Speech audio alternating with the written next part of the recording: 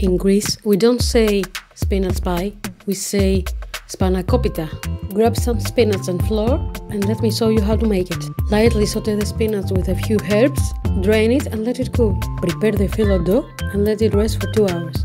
Cut it into 6 pieces and roll it into thin phyllo sheets.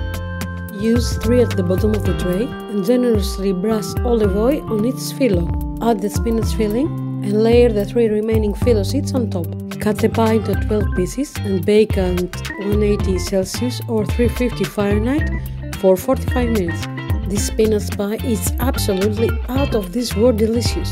1 minute is not enough to explain everything, so get the recipe from the long video. Find the link in the first comment.